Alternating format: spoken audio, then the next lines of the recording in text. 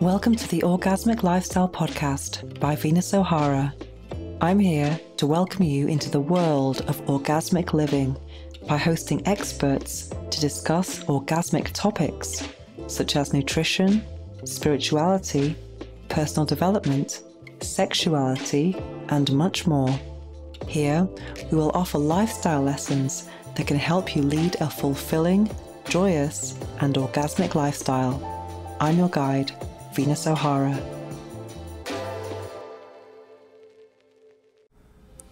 Welcome to episode 87 of the Orgasmic Lifestyle Podcast with Venus O'Hara.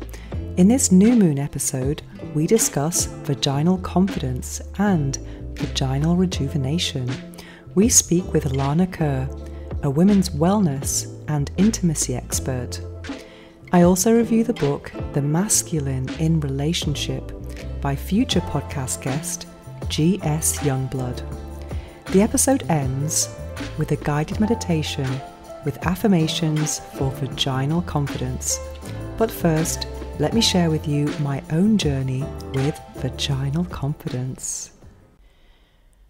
When I first discovered today's guest and I read vaginal rejuvenation, I was a little bit worried. I was wondering, is this the message I want to share? Because there are some negative connotations to that, things like surgery or maybe not accepting your vagina in its natural state. But actually, when I delved deeper, I discovered some very interesting things about our guest today and what she is doing, her work. And I'm going to save that for the interview. But in this segment, I wanted to share some of my own journey of my vaginal confidence and share just some of my own reflections and experiences, and hopefully they will resonate with some of you. I think there's a lot of shame around the vagina, the vulva, and just the words we use around them. That's where it all starts, I think, this message, or this deep message of shame that we receive throughout our whole lives. I have this theory that if you, I've seen so many children over the years when they talk about their body parts, they have a word for the genitals, which is not the real word. And I think that is already, and that word is often whispered. I remember a guy that I used to work with, they used to tell their daughter that it was called the Auntie Mary. I mean, seriously. I just think that's a really bad message to give to someone, because if you get let's say a class of 5-year-olds and you ask them what is the word you use for your genitals, I would guess that they're going to say different words, and those words are whispered, and it's just something that you know from a very young age that it's a shameful area, you know. And I think I'm just using the correct word, which is vulva for the outside, vagina for the inside. Some people don't even know that. And it's incredible. Sometimes people refer to the vulva as the vagina, which is completely incorrect. But I wanted to share some of my own journey with vaginal confidence today. And I would say I have quite a lot of vaginal confidence. It's not always been that way. I think it's something that I acquired, and I was taught as well by some wonderful lovers. So I'm very, very grateful for that. But when I think about my vaginal discovery journey, I think back to when I was a virgin, and when I started using tampons, that was a real eye-opener. Because for me, before that point, when I learnt about reproduction and the vagina is like this big, it was like the secret garden. It had a lot of mystery around it. And when I had friends who were losing their virginity, they were always saying that it was painful. And I just thought, ow, this sounds like... And also when I'd experienced fingering when I was an adolescent, it wasn't exactly a pleasant occurrence, not at all. And so the vagina, it was like, if a finger hurts, a penis is going to really hurt. That was what I was thinking. And it was really eye-opening for me the first time I ever used a tampon. It was very hard to get inside. It's a bit uncomfortable, this tiny little thing. And then when I pulled it out a few hours later, it had expanded, and I was thinking, I did not know there was this much space inside me. I thought it was so interesting. So I started using tampons from that point, because I was just absolutely fascinated by my vagina and all this space that I had inside me, which I was completely unaware of. And then when I did lose my virginity, I probably shared on this podcast, it didn't hurt at all. It was over in about 10 seconds, I think. And because that first incident didn't actually hurt me at all, the second time I was very relaxed and I wasn't anticipating any pain. So I was so relaxed that, in fact, I just started to have vaginal orgasms all the time. I mean, orgasms that were provoked by only vaginal stimulation, just from penetration. And it was just the most incredible feeling that I'd ever experienced in my entire life. The pleasure was just, there were no words to describe it. It was my first time experiencing something that it completely exceeded my expectations. I mean, my motive for having sex at the particular time that I did was to feel an emotional closeness with my then first boyfriend, but it just became this absolute physical, ecstatic moment, which was obviously has led me down this path of sexuality and wanting to share a message of pleasure. And that's been my big thing over the years. And I've been very very fortunate that many of my lovers over the years have been vagina lovers. Not all of them. I have seen a difference. And to be with a guy who is really into your vagina, who wants to go down on you, who loves the smell, who loves the taste, that for me is a massive, massive turn on. And especially if they're going down on you and they have an erection. It's not just like a couple of licks to get you going, you know. Guys who are really, really into it, that for me, it's a big turn on, but it also makes me feel very relaxed and confident in my own body, which is a wonderful, wonderful thing. So I know that so many people feel, very unconfident about their bodies, especially at that moment where you're taking your underwear off and you're exposing your genitals, which is a very private area, to someone, and then not really knowing how to touch yourself, not knowing how to guide someone. It can be this moment of, that's not pleasurable at all. It can actually provoke a lot of discomfort and shame, and shame about what you look like, what you smell like. But when you've had lovers who are really into it and they are very expressive, that's just something that is absolutely wonderful. I have had men that are not as into it, and that's been quite disappointing. But I know it's what I would definitely choose as my preference anyway. And then later in life, I think when I was starting to have sex, I think I had natural pubic hair. Then I kind of started doing a bit of a trim, a bit of a kind of just a landing strip, and then when I came to Spain, I experimented with complete removal. And it was just that was really a big eye-opener for me. I know that people think that that you're trying to kind of emulate porn stars by doing that, but that's absolutely not true at all. I think some people who are against pubic hair removal haven't tried it, and they don't really know like how sensual it can be. And obviously pubic hair is there for a reason. I don't think it's something to remove all the time, because it can actually be very bad for you to do things like wax, that you can get ingrowing hair, which looks awful. But from time to time it's kind of nice to change it up. I think that's my own personal preference, and I do like that added sensitivity, because sometimes oral sex can be just focused on the clitoral glands, whereas when there's no hair, you can actually experiment more with the labia as well, which is also a very sensual area. And I don't know, I just like it personally, and I just think it's a nice thing to try. But yeah, in general, I do have quite a lot of vaginal confidence naturally. I've not had children, so I think for me, I think not having children obviously adds to the fact that I don't have, I haven't given birth or anything like that.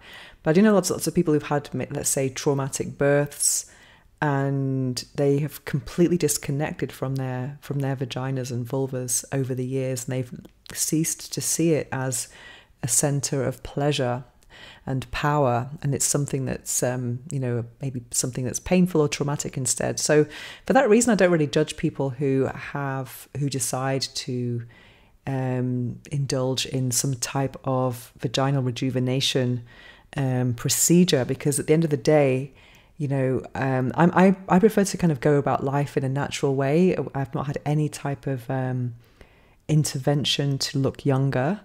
I just kind of look after myself so much all the time that I think I do look younger than my years. But for those people who have had, let's say, a traumatic birth or something that has led them down that path, I wouldn't judge them, because they don't have that feeling of the confidence, and they're trying to get it back, or if they ever had it at all. So for that reason, I'm a bit more open and accepting of people who choose different paths than mine, and it's kind of always interesting to discover how people are, connecting with this area, which is so shameful for so many people, but also it's a great source of power and pleasure. So that is my vaginal confidence story in a few minutes. But yeah, I think it's really important to be connected to the vagina and the vulva and embrace it, whatever state it's in. If you're menstruating, if you're not, if you're lubricating, whatever it is, I think it's very important to just send it love, really. And sometimes I like to kind of cup my vulva and just really connect with it.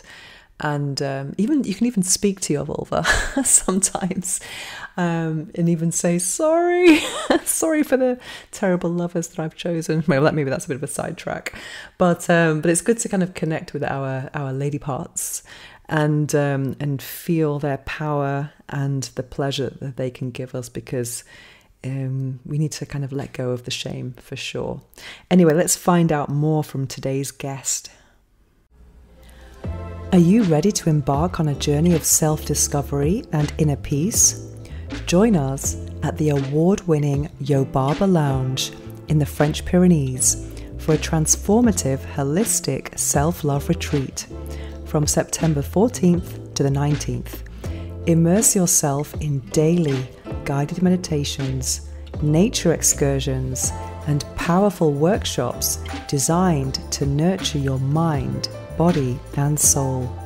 Hosted by me, Venus O'Hara, this retreat is your chance to prioritize self-care, embrace your uniqueness, and build a foundation of self-love. Don't miss this opportunity to connect with like-minded individuals and elevate your life, and enjoy a special welcome pack provided by Satisfyer, the #1 sexual wellness brand in the world. Visit yobabalounge.com/Venus for more information and to book your spot today. The link is also in the show notes below. That's yobabalounge.com/Venus. Now it's time for this episode's interview. We'll be speaking with Lana Kerr, a women's wellness and intimacy expert. Lana Kerr, welcome to the Orgasmic Lifestyle Podcast. It's a real pleasure to have you here.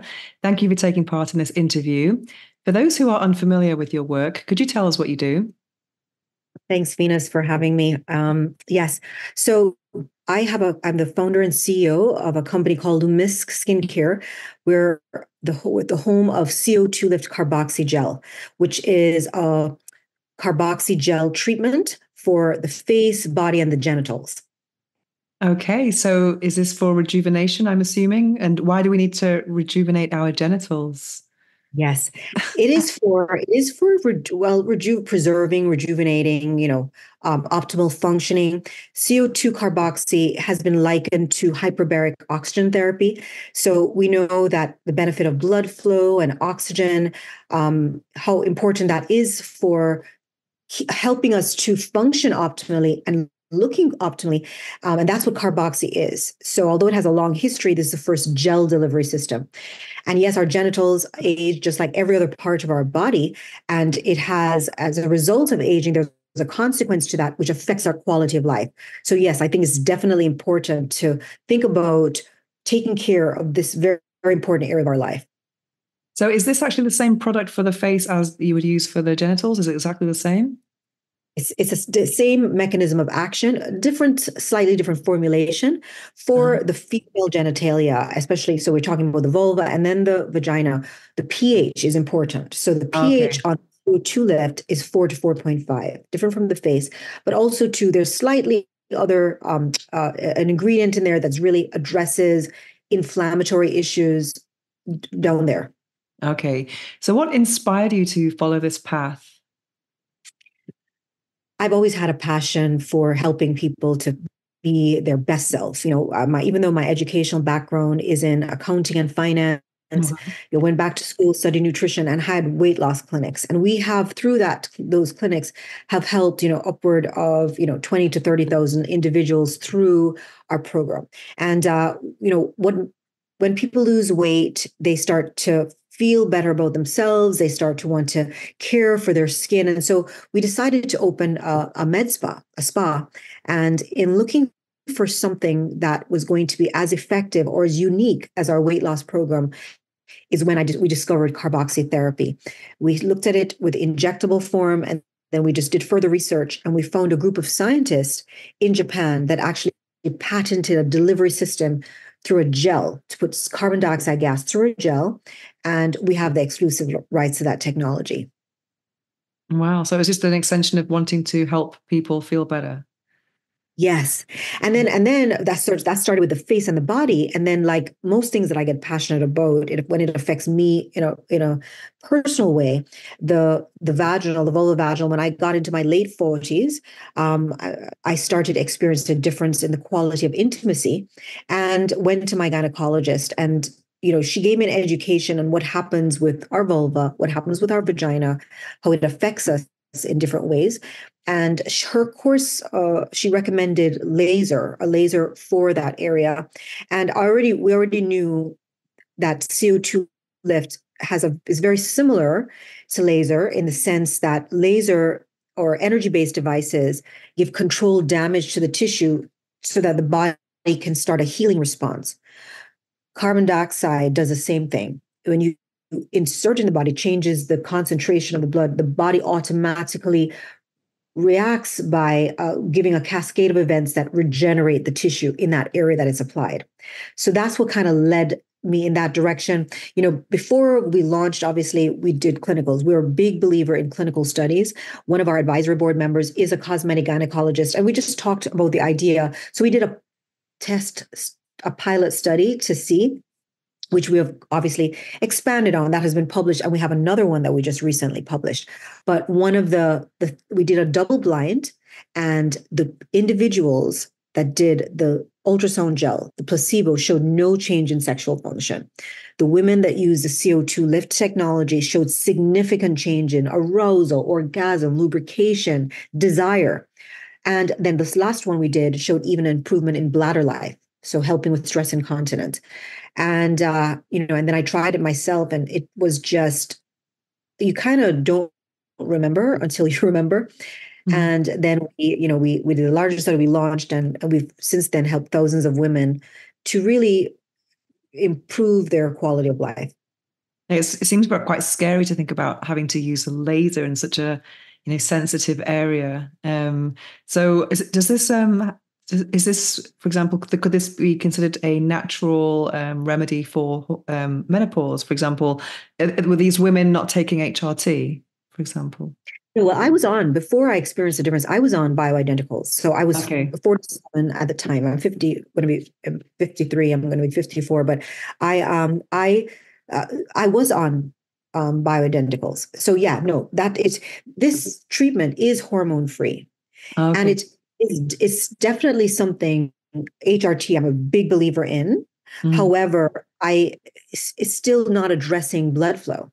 It's still not addressing aging in the sense that your tissue is still getting thinner in your vaginal area. So just like the skin under the eyes, it's drier and brittle, shows age first. Down there is the same thing. So eventually, if it's not treated, that skin gets thinner, drier. You can lead to less lubrication, and then eventually painful sex. Hmm. So you can actually use it together with HRT or BHRT. Oh, definitely, Yeah. definitely. And for those women who are not open to taking hormones, this is still this is a great solution because it's hormone free. But the CO2 Lift V is addressing really two areas. It's addressing of sexuality or just health, and I will share with you some other information or stories that's separate and apart from sexuality in terms of the function of this area and how this can help. But we talk about the vulva Mhm. and the vulva being our pleasure center Mhm. because that's where our clitoris is. And it's I always think of the clitoris is nothing but an inverted penis, Mhm. that has the sole function of pleasure. And just like a man would be having sex with a flaccid penis, so many of us are having sex with a flaccid clitoris because we don't allow it to get engorged with blood. But because circulation slows down, it eventually takes longer and longer. In fact, some people it can actually shrink. So by doing the CO2 lift fee, which by the way, Venus, just to let you know, CO2 lift carboxy can close a non-healing diabetic ulcer in as little as 8 days. So Mhm. think about what is the issue with a diabetic circulation, blood flow. That's why they're very difficult to heal on their extremities. And if we can close that wound with 4 treatments 8 days later, think about what it's doing for our vulva in terms of blood flow and circulation. So we encourage women to do a loading dose of 5 to 10 treatments within 2 weeks, and they will notice a huge difference in the quality of intimacy. But the second, because it's applied intravaginally, as we mentioned, that vaginal tissue, it will get thicker because the CO2 lift rebuilds the structure of that tissue so it becomes healthier. So you can lubricate naturally. You can, you don't have you can cough and not pee. I mean, those are Ah. some of the benefits that we're experiencing. Interesting. So how many times would you have to apply this to reap the benefits? How often do you have to do this treatment? So once you do the loading dose, which is 5 to 10 treatments, and I'll explain what the treatment consists of. Once you do that, then you can maintain it by doing one CO2 lift V a month to maintain it. Okay. So one treatment. So it's basically 2 packets. It's mixed together, and that creates the CO2 gas. It's a gel and it comes with an applicator. So you pull it up in the applicator, looks like you're applying a tampon, and you Mhm. insert the gel inside the vagina. Maybe 2/3 of the gel goes inside. The last third goes on the vulva to the perineum. Okay. And leave it on for 45 minutes or just go to bed, wake up Mm. in the morning, and you sit on the toilet and the pee will come out into the toilet. You can take the applicator and squirt the water to kind of let any gel wash out or not. You can just put on a panty liner and anything left will come out throughout the day and you're good to go. There's no downtime. You can have sex right away. Mm. And actually, most people notice a difference, them and their partner, within the first 3 treatments. Oh, wow. So how often would be a treatment? So you do it after you do the loading dose, which you want to try and do every day for Okay. 5 days or 10 days. So that's why I would say within 2 weeks, do the 10 treatments and then just monthly. Oh, that's great. Okay. So it's a home treatment. Yes, it's something you do in the privacy of your home. Oh, amazing. Yeah, because I actually I wrote an article a couple of years ago about lubricants for menopausal women, and something that like shocked me or surprised me that there were lubricants just for maintenance. It wasn't even just for sex. It was just because it was uncomfortable to have a dry vagina. So that really opened my eyes. I don't think there's enough information out there about what happens to your body during menopause. I know for me, I'm very natural in life. I mean, I don't even have painkillers, or I'm kind of like turmeric, and if I have anything, or lemon, I'm Yes. very witchy. I have all these different teas and remedies. But I do think from speaking to experts that I would definitely be interested in the idea of BHRT, because I read this book called Sex for One by Betty Dodson, and she talks about she was very natural as well, but then she said that she kind of started some hormonal thing, and then she became juicy again. I was like, wow, the way she described it was like, I'm doing that. So Yes. yeah. Yes. I mean, the thing is, Venus, is that when I think of natural, I mean, this is a very natural way to put the Mm, body in a position to regenerate itself. That's what by mm, putting all you're doing is giving it CO2. So the mm, science behind it is called the Bohr effect. And mm, what that means is that when the concentration of CO2 changes in the bloodstream, the body has an affinity for CO2. So it will unload the oxygen in that area and pick up the CO2. And in that process, it's going to, so we're oxygenating the tissue, and we're creating it's vascularity, it's vasodilation that's taking place. These are all great things to happen in a body. And all to start that cascade of events is just introducing CO2, which is a natural element. Interesting. So, can you explain what clitoral atrophy is and why it's important? Because I've heard of vaginal atrophy, and for those who are unfamiliar with that, could you tell us what that is? But I've never heard of clitoral atrophy, and why is it important? Well, I mean, so the clitoris is, as we mentioned, it's larger than what you see, that tip. It has legs, and that area requires blood flow to stay full and healthy. And if it doesn't get it, it starts to shrink. So what happens in that, or atrophy? And so in that process, you lose feeling. You can lose feeling. It becomes less sensitive. And that's because that's really the function of the clitoris, right? For the only reason we have it, and the only other function is for pleasure.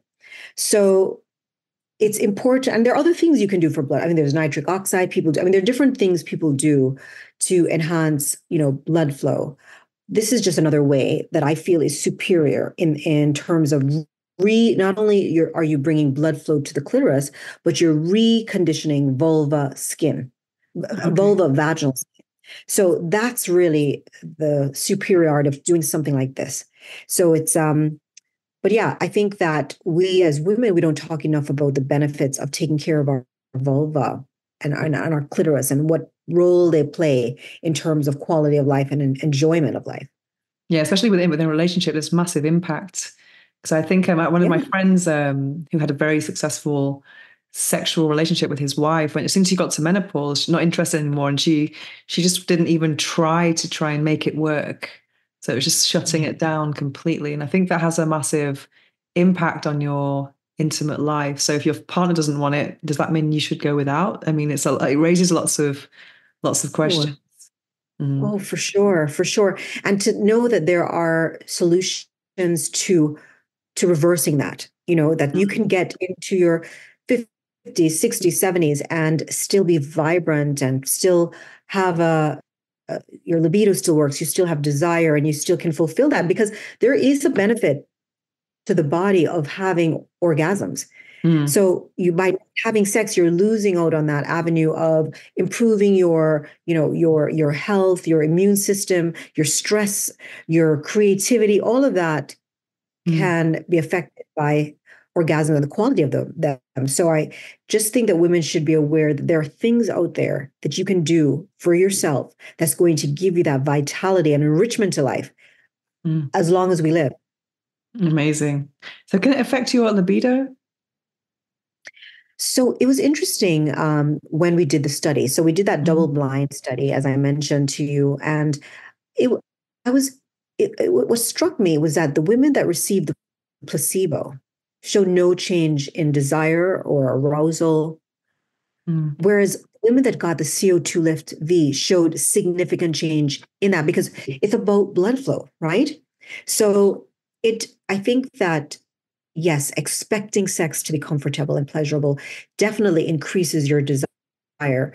But I think that for us as women, so much of our, enjoyment comes with our brain. And you've heard people say, the brain is the biggest sex organ. So the act of taking care of that area with the CO2 lift is going to bring attention and awareness to that, some type of focus, because we're very heady people. Women are. Men, on the other hand, a breeze can blow and they're aroused. You know what I'm saying? Yeah. Whereas we need to have it in our brain. So taking care of our vulva in this way gives us an expectation of enjoyment later on. And then, of course, we need to think about the benefits of sex and all of that. And all of those things can turn us on. But yes, to answer your question, the CO2 levy has shown to improve desire, arousal, and of course, pleasure. Hmm. So would you recommend it to use it in conjunction with other products such as lubricants and things like that? Yeah, you can. I mean, lubricants are, as I said, something that you do, whenever you're going to have sex, or as you mentioned, maintain lubricants. I think it's just a matter of keeping that area supple, Mm-hmm. keeping it moisturized. Because even after I do the CO2 lift once a month to maintain, but when I shower, I use we have a glow oil that I use to keep that area moisturized just on a daily when I do my whenever I shower. So the lube is something that you can use. What I find the CO2 Lift V does is help you not only to become more lubricated, but to stay lubricated. Okay. However, what's wrong with lubricant? Especially I don't know what if you're doing hours of sex. I've got to tell you something about, we were talking before we went on the call. You asked me about the impacts of going vegan. I do not need lubricant at all. It's just like I could donate. So, I mean, it's like Wow. so much because I actually read in the PETA website about that because of all the fruit and vegetables. It's actually making your blood flow, which that does impact your genitals as Wow. well. So it's kind of like I've never, because I'm in my job, because I'm actually a sex toy designer and reviewer. So I have 800 toys and I get many companies trying to send lubricants to me. And I said, no, I don't need it. And also, I read the ingredients and I'm just not convinced about a lot of the ingredients that are in lubricants, putting it to such a sensitive area and things that are, you don't know if the pH is right. And also, when they're saying things like, oh, this is strawberry flavor, why would you want it to smell of strawberry? So it just feels very synthetic. Interesting. Mm. As I shared with you, I changed to plant-based, 100% plant-based last year. Uh-huh. Last year was the last time I had any animal products. Mm. And I definitely notice improvement just in how I feel in terms of that area. I've been enjoying the benefits of CO2 Live for some time now, and so I can't say if it's more or what has if it's more lubrication because of my diet. But that's an interesting take on that too. Yeah, because you talked about the game changers. They have an interesting erection experiment in there. But there's another documentary on docu series on Netflix called "You Are What You Eat," I think it's called, and they take twins and they do this test and they put one of them on healthy omnivore diet, another one on their healthy plant-based diet, and they do this experiment like watching erotic movies like before and after, and the plant-based ones just kind of went through the roof. So the Yeah. response is kind of interesting because I mean, if it's blood flow, it kind of makes sense because it's all Yeah. if it's flowing better. That was an interesting series. I saw it myself. In fact, the improvement in their telomeres and their gut microbiome. Mm, So it's we're doing a study too with the Mayo Clinic here in the United States on the CO2 living post a procedure, CO2 resurfacing, but they're also testing on skin microbiome and telomeres and how CO2 lift mm, can on that. So that will be an interesting thing result when we get that study completed. But yeah, I definitely, it's all about lack of inflammation, right? It's all about absolutely. reducing inflammation, improving blood flow. Mm, And that's really the key. And if we can do it in so many areas of our life, my husband just bought, and I wish I knew the name of it. We just bought a tub that basically it releases oxygen, but it keeps it from being released, so it doesn't get the water. If you stay long in that water, your skin doesn't get pruny. yeah. I don't remember the name of the thing. He just ordered it, but again, it's about supporting oxygen and the benefits it can have for your skin. So definitely the things that you eat, the things you put on your body, we need to be aware of what it is that we're doing because it affects the way our skin operates, it affects the way if we function. Hmm. Definitely. I love turmeric. I told you as well. That's a kind of nature's anti-inflammatory. It's amazing turmeric. Yes. So what challenges have you faced in bringing something like this into the world? It must be lots of red tape and legal things and um Well, I think in terms of that aspect, it's a cosmeceutical. We're not interested in going the pharmaceutical route. So it's a okay. cosmeceutical that, we do, again, we've done clinicals on it and physicians recommend it. I mean, we have physicians who recommend it for just after giving birth. For women, I've had some great stories about women who, in terms of their periods, who have had very heavy periods, and just by using it, and again, it's a blood flow, they're able to have lighter, just more comfortable periods, even getting pregnant. There's just last week, there was a woman who for 8 years, she's tried to get pregnant. She's had two failed embryo transfers. And after using the CO2 lift, not only, and you're talking about within the space of 3 months, that she's not only pregnant, but she's maintained the pregnancy and she's going to her fifth month. So there are definitely we're a cosmeceutical. The challenges I think that we face really it's with women, our psychology. Think about it, women at first, we did a soft launch back in 2019, and the conversation, women didn't want to have it. Women were like, "Oh, I'm good down there. I'm good." And it makes you think about, just 26, 27 years ago, you approach a man about ED. There was no such thing as erectile dysfunction. In fact, you talk to a man, "Oh, I can give you harder erections." And he's like, "I'm good," because they weren't aware that things could get better. Well, I think the same situation today.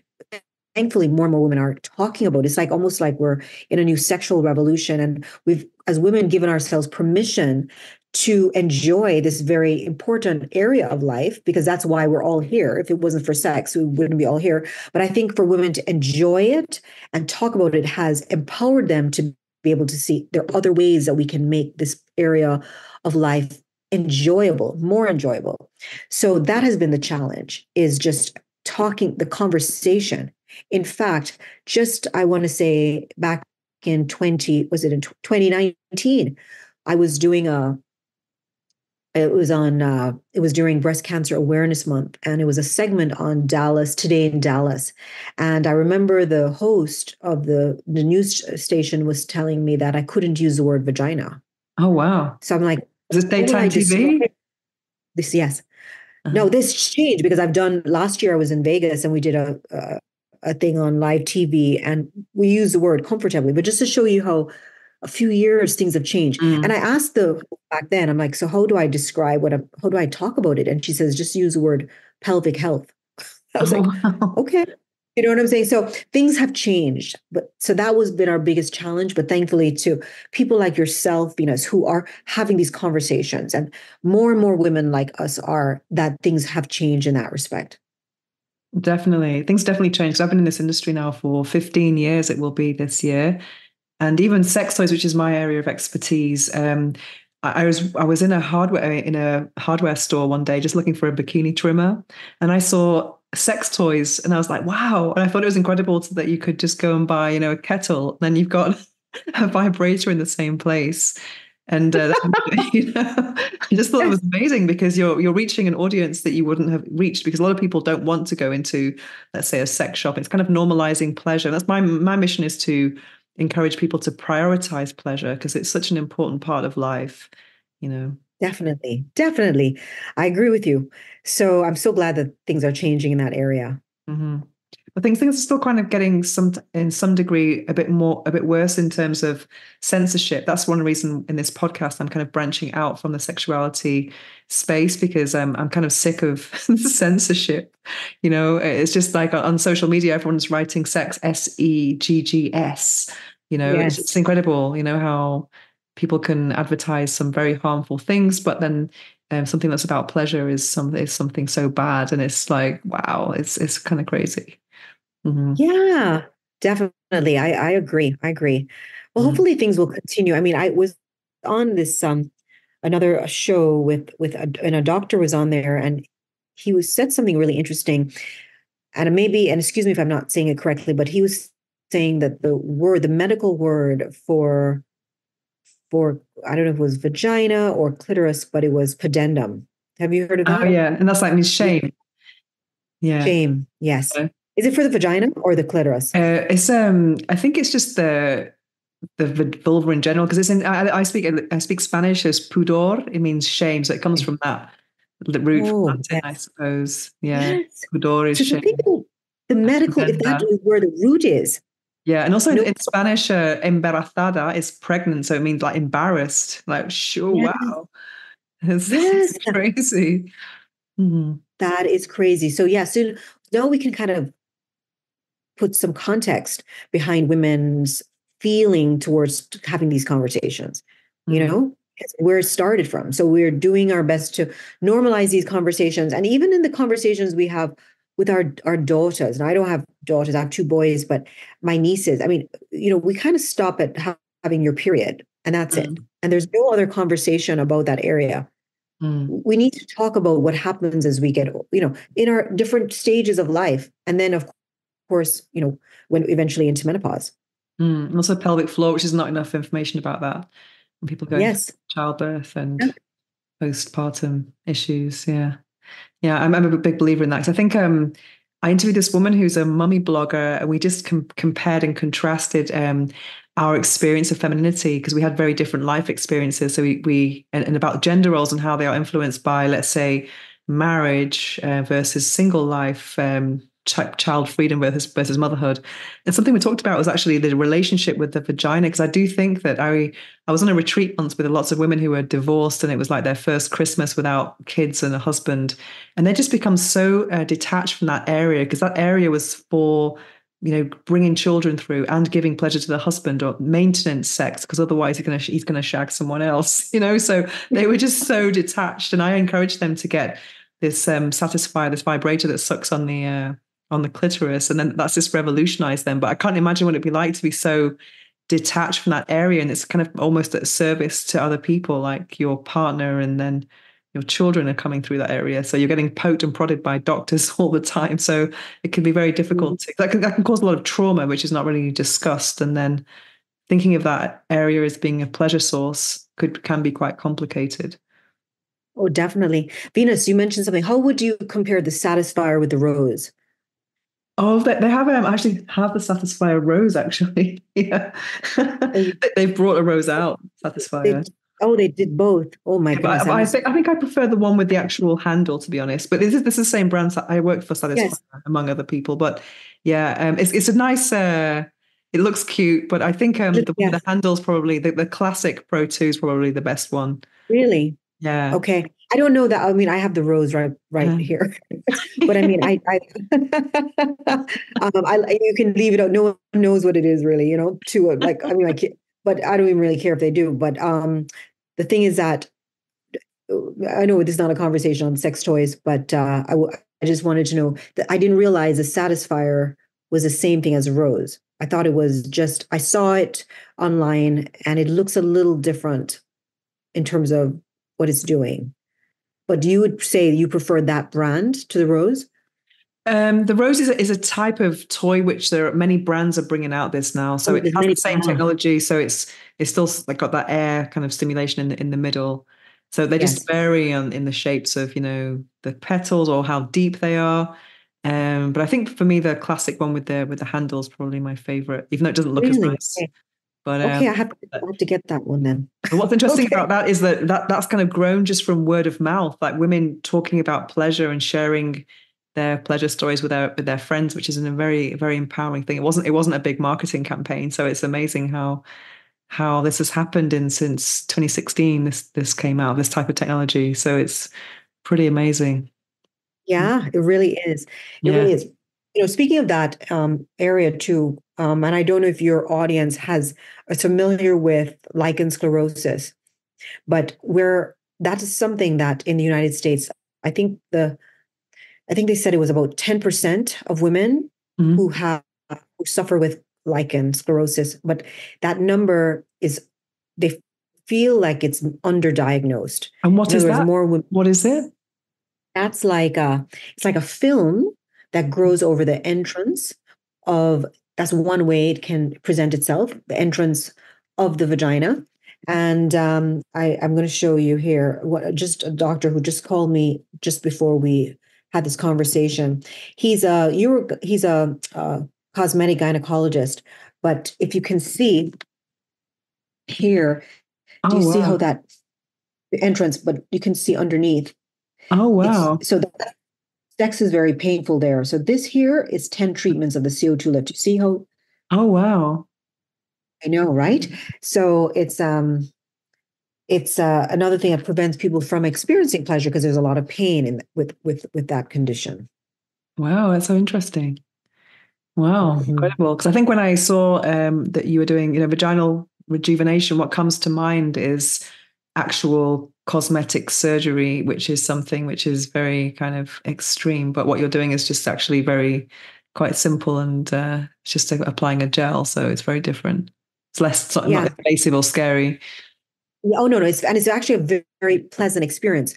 I think that there is an aesthetic benefit, improvement, because you're talking Mm, about often a lot of young people who wear yoga pants. They're mm, very conscious of, how that area looks. So this tightens it. It makes it more plump. So there is an aesthetic benefit as well, but mm. it's definitely directed more towards the functionality of that area. Okay, interesting. Okay, so a couple of quick questions for you. A question I ask all of my guests, which is, what is the book that changed your life? Do you like reading? I do love reading. You Mm, know, I was telling you, and it's actually a novel. mm. I think it had I read tons of books. I mean, now I'm reading. What am I reading now? I'm reading on The Last Quarter. Have you ever read that book? No, no. The Last Quarter. It's just in terms of we break up our lives into quarters, Okay. and it's called, let me see, Fourth Quarter of Your Life by Okay. Alan Hunt. I'm also reading, I always read two books at a time, and I'm reading Be Your Future Self Now. That's by Benjamin Hardy. So those are the books I'm reading Okay. now. But I really think the book that had a big impact on me is because I was so young when I read it. I was only 12, Mm. and it was with Your Last Name. And I mentioned to you, Gone with the Wind. Why Okay. did it have a big impact? It had a big impact on me because Scarlett O'Hara, that personality, she was so certain in what she did. She was courageous. She went after what she wanted. She really never took no for an answer. That I feel that book had a big impact on me as a person, just her Mm. character. And I don't know if you read the book, but even when she got into the problem with Ashley, and when Red and everyone thought she was, this whore, and he pushed her out and she put on the red dress. I don't know if you read the book, but No, just no. I love her personality and her story, and it actually had a big impact on my life. Like a fearless, fierce woman, that kind of girl power. Yes, Yeah. yes, and first, such a young, and I graduated from high school very early. So I Mm. graduated at 15, but think about a 11, 12-year-old reading that book and just feeling the whole thing. And I feel like I've embodied her most of my life. Yeah. That's cool. Do you know, I've never actually read it and I haven't seen the film either, so I'm going to look into it. And because I know it's a The book, classic, but it's it's a classic. The movie doesn't do the book justice. The okay. book, I'll I write like them. the book because you can get into the mind of Scarlett O'Hara, and Okay. I just loved her, loved her. Because I actually in this podcast I have a book review in every episode. I have a whole shelf of books from my guests. A lot of my guests are actually authors, so it's amazing. I love reading so much. So I'll check Yes, that out. I'll put that in, add that to my list. And yes. so reading two books at the same time, I think that can be. Is it always different styles, or do you always do that? Or I always do it just because it might get my attention span. I want mm, just another conversation in my head. So mm, I just switch. Sometimes it's totally two different types of books. mm, In these two books I'm reading, it's more definitely on self-development. The fourth quarter more is in terms of, I'm in the third quarter of my life. Oh my mm, goodness. And it just put things into perspective in terms of what you should be doing in each period of your life. But really, if you could set yourself up, if you like in any game, you can kill it in the first quarter and just kind of ace the whole way through. And some people in their last quarter have not really performed in the way, or their life hasn't gone in the way they want, but you can actually win in the fourth quarter of your life, just like in so many games. But I just love that. And of course, in the Benjamin Hardy book, Be Your Future Self Now, it really goes on to the Mr. Beast story on YouTube. I don't know if you know much about him, but no, it's really thinking down the line, 6 months down the line, a year down the line, 2 years, where is it that you want to be at that mm, time? And then by one of the things it gives suggestion, just email yourself. If you can, you can mm, schedule an email. So schedule an email for the end of the year. And here, Lana, I'm so glad you made it December. I'm sure this has happened and this has happened, all the things you want to happen, but it kind of brings all of it into your space just from you thinking about it in the future. So it's just some really good concepts. I really love. I'm still reading it. I should be finished by the end of this month. But yeah, I usually try to read 2 books a month. Cool. Just actually, in my last episode of this podcast, I interviewed a 94-year-old life coach. Honestly, it was incredible. When I got off the call, I was crying because she was just such an inspiring woman. She gave a TED talk at the age of 87. And her message is it's never too late. And she says, like, all of your coulda, woulda, shoulda, do it now, So, and she was someone who she's an addict to learning. I think she got her degree just after her children had grown up. She was one of the first people to be qualified in NLP with Tony Robbins. So and she brought up 3 children. So it was just, and she's still doing podcasts, So, Wow. so it's just a real inspiration. And it's interesting how, it's never too late. I think when we think about our careers and how long has gone by, so it's never too Yeah. late for pleasure and all of that. So I guess it's Yeah. aligned with what you're doing as well. Amen.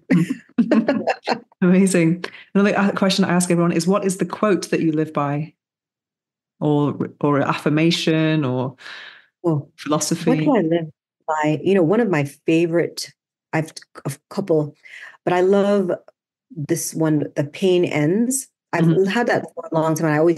I say to myself, sometimes when you're going through things that are painful, not just physical pain, I do it when I run. I haven't run a marathon in 10 years. I'm actually running a full this year. But when I'm even running and training, I just think pain ends. I'm gonna end this in X amount of time and I'm gonna feel good about it. I love that one. But also too, I think the one that I love too is, you are your own superpower. Every one of us have something that's unique that we bring to the table. So we can respect and honor each other, but we should never feel intimidated because we have a superpower that no one else has. And that's you being unique. So be as authentic and as real as you can, understanding that who that is needed in the world. You can bring something to people and help people in a very unique way. And so show up in that way every time. I love it. It's a great message. So where can people find you? I have an Instagram. My personal is the Lana Kerr, which I love when people ask me questions through. I'm very good at responding to my DMs. But then we also CO2 Lift at CO2 Lift. And if you have any questions on that, our team is also really great at responding. If you had any questions on sexual wellness or on skin or anything in that realm, we're great and we look forward to hearing from you guys. Okay. And you have a website as well where you're selling that? Yes, we have a website, co2lift.com. And I'm going to send you also a link. There's a book that I love that I wrote. It's called The Secret to the Big O. It's just more of helping you. What can you do to increase pleasure in your life? And I'm going to make sure that link, you send you that link so you can have it. But our website is co2lift.com. Amazing. So Lana Kerr, thank you so much for joining us today on the Orgasmic Lifestyle Podcast. Thank you, Venus. The book I'm reading now is The Masculine in Relationship by G.S. Youngblood. And G.S. Youngblood is a masculinity coach, and he's also a future guest. So in a few weeks, we will have him on here. And I'm so excited to share our interview because it was very thought-provoking.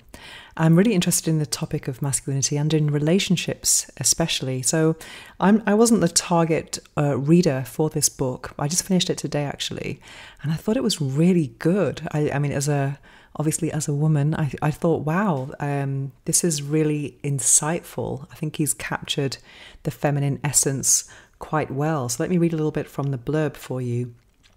A modern blueprint for the relational, sexual, and life leadership your partner craves. Wow.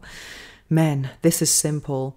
If your relationship feels flat, contentious, or toxic, this book can help. If you want to feel more powerful and be less of a pleaser, nice guy, this book can help you. If your partner seems to criticize more, have less interest in sex, or act in ways that feel crazy to you, this book can help. Wow. So it talks about masculine leadership, which I think is a very hot topic. It's very alluring, the concept of masculine leadership. And I can understand that for many men in this current climate, post Me Too, it can be quite confusing. People don't really know how to deal with women, I guess, because of women have, obviously have more independence now.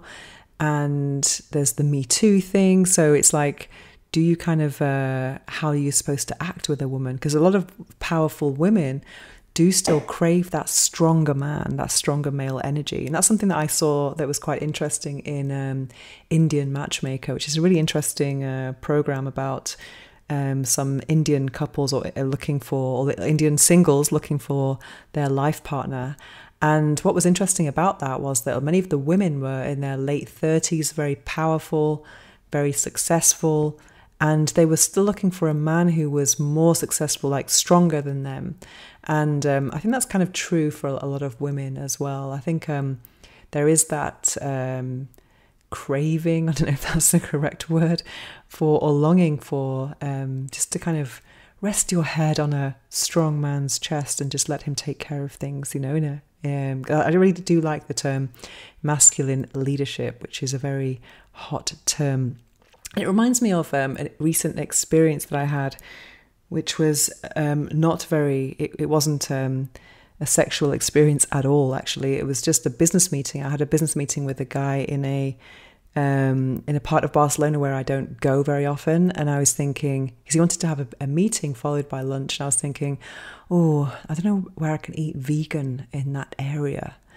And what was amazing about that is that when I got to the meeting, he said that he'd already found a Michelin star restaurant and he'd phoned them up just to make sure that there were vegan dishes. And so he said there were 5. And I was like, wow, I didn't have to worry about it. It was kind of nice to have someone else take care of that for me. And that's exactly what is kind of nice about masculine leadership. I have a friend as well who's going out with this guy who he has her passport details so he can just book amazing trips away, obviously checking with her first about dates and stuff. But when it comes to those details about which hotel and flight seats, I mean, he's taking care of all of that. And that's kind of like very, very attractive in my opinion. Doesn't mean that you can't do it. It's just kind of nice to outsource those things to someone else. I think it's very, very, very nice.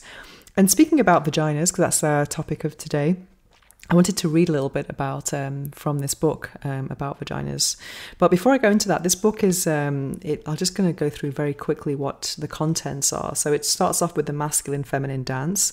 And it talks about, equality, the feminine, and polarity, the masculine and the feminine, how they come together. And then it talks a lot of stuff about conflict resolution, which is very important, I think, in relationships, because it's inevitable that there are going to be some disagreements at some point. And there's so many tools in this book about how to communicate in a way that creates connection, which I think is really exciting to think about that, because sometimes it's not about what someone says or how someone acts, it's about what's behind that. And any type of conflict is an opportunity for deeper connection, for sure. And then there is a chapter about sex, which is amazing, actually, sexual leadership, which is amazing. But anyway, here's a little bit about the vagina. So I'm going to read this to you. You may choose to orally stimulate her. Most women will love it when you do. In fact, many women lament their male partner's lack of willingness and/or skill in this area. Let me give you just a few basic tips in this arena. Many women have shame around their vagina. One of the most relaxing things a man can do for his woman is yoni worship, overtly savoring the sight, smell, and taste. Personally, I've come to find the musky smell of my woman's yoni to be incredibly intoxicating. It's an earthy, primal scent, an experience akin to what musky colognes try to emulate. You will be amazed at the effect a little expressed appreciation can have on her. I couldn't agree more with that. That's actually a very good tip. But of course, you can't really fake liking something or not. I think sometimes it's just about, being present. And I think as well, when you are into a person, then all of their pheromones seem to be more attractive as well. Anyway, so that's a book if you are, wanting to connect with a female partner. I think this is a really good book. And that is The Masculine in Relationship by G.S. Youngblood. And I cannot wait to share our interview with you, which will be in a couple of weeks. So stay tuned. Now it's time to slow things down as we prepare for this episode's guided affirmations meditation. It's probably not a good idea to listen to this while driving or operating machinery. Instead, take a break from whatever you're doing, get comfortable, take a deep breath, and enjoy.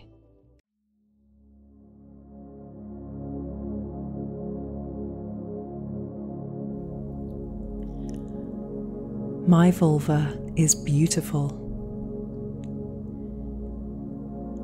My vagina is a source of power and pleasure. I embrace my body's natural beauty and strength. I honor and respect my body's unique qualities. I feel confident and proud of my sexuality. I trust my body's wisdom and signals. My vagina is perfect just the way it is. My vulva is beautiful. My vagina is a source of power and pleasure. My vagina deserves love, care, and appreciation. I celebrate my body's ability to give and receive pleasure. I am comfortable and confident in my intimate experiences. My body is worthy of admiration and respect. My vagina is perfect just the way it is. My vulva is beautiful. My vagina is a source of power and pleasure. I release any shame or negativity about my body. I am grateful for my body and all it does for me. I love and accept my vagina exactly as it is. I am empowered by my sexuality and sensuality. My vagina is perfect just the way it is. My vulva is beautiful. My vagina is a source of power and pleasure.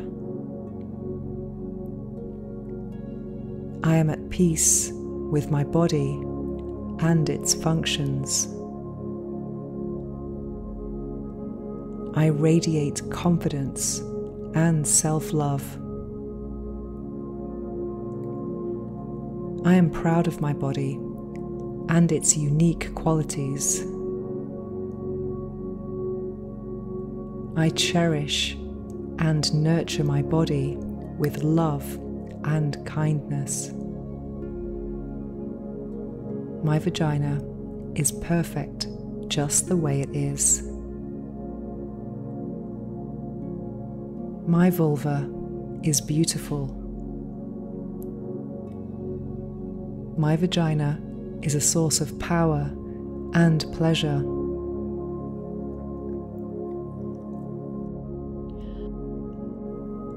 I celebrate my body's beauty and sensuality. I trust my body to guide me in all aspects of life. I am proud of my body's ability to create and sustain life. I honor my body as a sacred vessel of pleasure and joy. My vagina is perfect just the way it is. Are you ready to embark on a journey of self-discovery and inner peace? Join us at the award-winning Yobaba Lounge in the French Pyrenees for a transformative, holistic self-love retreat from September 14th to the 19th. Immerse yourself in daily guided meditations, nature excursions, and powerful workshops designed to nurture your mind, body, and soul. Hosted by me, Venus O'Hara, this retreat is your chance to prioritize self-care, embrace your uniqueness, and build a foundation of self-love.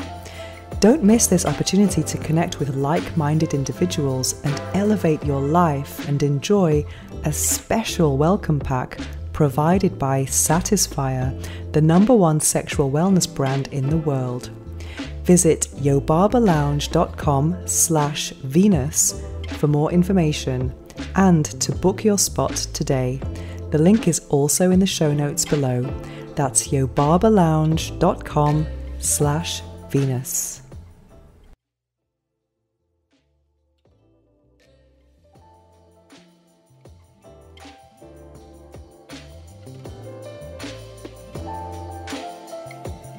To find out more about me and my orgasmic lifestyle, visit venusohara.org or follow me on Instagram at instagram.com/VenusO'Hara. Make sure to search for the Orgasmic Lifestyle Podcast by Venus O'Hara in Apple Podcasts, Spotify, and Google Podcasts, or anywhere else podcasts are found. Make sure to click subscribe so you don't miss any future episodes. Thanks for listening, have an orgasmic week, and make sure every day is a climax.